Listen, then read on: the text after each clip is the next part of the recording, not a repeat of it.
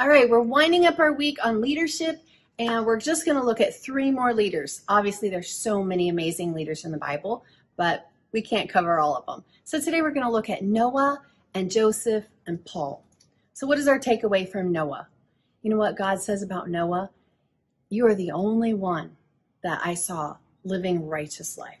So what do we learn from him as a leader? That he did what was right and he lived for God even when no one else was.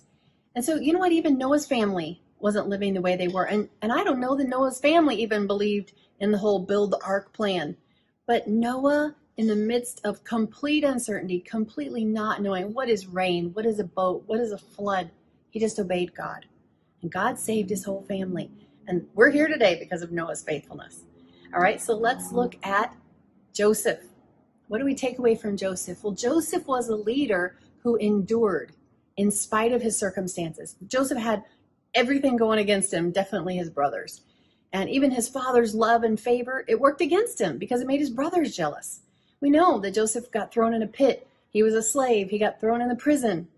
You know what? Joseph held on to that dream. He held on to the vision, that word from the Lord. And a leader will do that. A leader knows how to hold on to the word that God's given them no matter what is happening, even if it looks like the exact opposite of what God told you is happening. And that's what Joseph did. He held on to that word. And Paul, we can even say Paul is a little bit like Joseph because Paul also went through so much shipwrecks and beatings and prison. And Paul held on to the word. But another thing we see from Paul was his passion. Paul was so passionate. And we see in Paul that a leader should passionately believe in what they're saying and what they're doing. It's not just, well, you know, so-and-so told me, and so I'm just repeating it. No, nobody wants to follow that kind of leader. But a leader who's passionate about what they believe in, everybody wants to follow them. You know, Paul, he was very passionate about everything. Even before he started following Christ, he was passionate about persecuting the Christians. And I think some of you were 100% wholehearted, passionate about living in the world and living for the devil, and you were a wild child. But then what happens? Some of us, we live 100% for the world, but then we become secret, quiet, closet, undercover Christians. Nobody even knows we became a Christian. They know they don't see us at the bar anymore, but they're not really sure what happened. Did you become a vegan? Like, they don't know. You know what? I want to say, take this away from Paul. Be just as on fire for God as you were for the world, even more, because you have the King of the universe. You have Holy Spirit God living on the inside of you. So don't let go of that fire. God wants that fire to be unleashed in his kingdom, for his kingdom.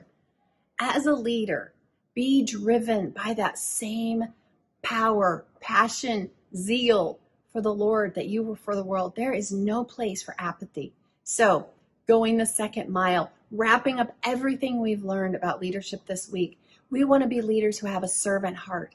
We want to lead people to God's plan for their life and make them that kind of leader. Release them so that they can do even greater things than we do, that we would hold on to God's purpose, that we would have integrity even when no one else is watching. We'll rise to the challenge like Isaiah, and we will follow him no matter what it looks like Joseph, and we'll hold on to that fire forever like Paul.